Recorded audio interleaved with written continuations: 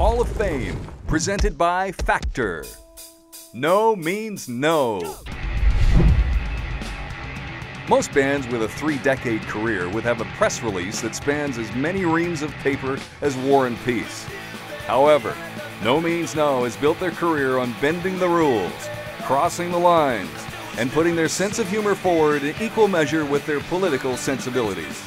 They don't do bios or photos or videos, yet they've sold hundreds of thousands of records around the world. We kind of make our living by playing music, but we're really not in the music business. Sort of gifted amateurs. Special dispensation for Canadians. I don't know what it is, but yeah, we've managed to do this for a lot of years without ever really getting into the big schmoll of music business. Rob and John started recording bass and drums in their parents' basement and playing with a couple of local bands, but after seeing DOA at the University of Victoria in 1979, they were inspired to explore new directions. NoMeansNo is an anti-rape slogan, which I saw on a wall somewhere in Vancouver, and I thought, how clever. It's also in English, what your mother tells you when you're bad. No means no. It means don't ever do that again. And of course you do it as soon as she's out of the room. So it has a double meaning, a very politically correct, sober meaning, and a quite silly meaning. And it also looks good. It's got the no here and the no there and the means in the middle. It's a good marketing tool. NoMeansNo first self-produced 4-track release was a 7-inch called Look, Here Comes the Wormies. Recorded in 1980, there were only 500 copies printed. The single featured Rob Wright on bass, vocals, and guitar, and John Wright on drums, keyboards, and vocals. After 2 EPs, NoMeansNo released their first full-length album, Mama, in 1982. Rob and John then convinced Andy Kerr to join them. The chemistry worked, and the first album featuring Andy on guitar, You Kill Me, was released in 1985. 2 more albums followed, Sex Mad in 1986, and The Day Everything Became Isolated and Destroyed in 1988. NoMeansNo traveled to Europe for their first tour, and their song Dad from Sex Mad received substantial college radio airplay. The release of Wrong in 1989 was a turning point. Considered by many as a pinnacle album by NoMeansNo, both CD and vinyl continue to sell steadily online and in collector shops.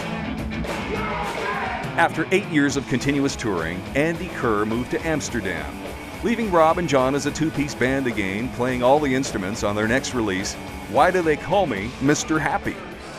Let me guess, something between 1 and 10. That's right, it's something like...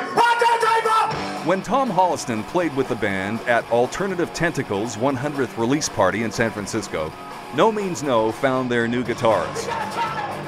1994 saw NoMeansNo touring with a second drummer, and it also marked the beginning of their second band project, the Hanson Brothers. The Hansons is really, it's a poking fun. It's poking fun at hockey, poking fun at punk rock. It's just making fun of whatever we happen to be thinking about at the time. Yeah, So, and in doing it in as a dumb of a fashion as we can, yeah, you know. right, So. right.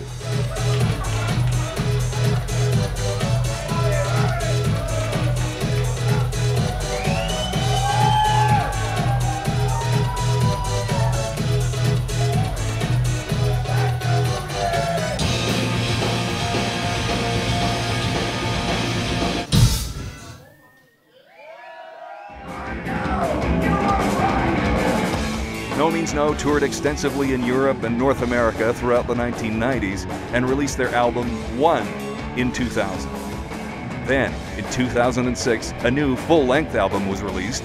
All Roads Lead to Asphalt was an homage to the country where NoMeansNo had found their biggest audience. We are 3 Canadian boys who have grown up to be 3 Canadian old men. And during the course of those 30 years, we play some punk rock in a little different style than a lot of punk rock, but it's always loud and aggressive and rocking. And our intent has always been to be millionaires. We're still not there yet, but we're trying.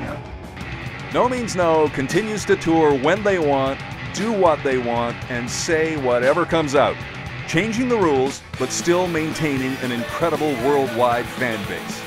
The Western Canadian Music Alliance is pleased to welcome No Means No into the Western Canadian Music Hall of Fame.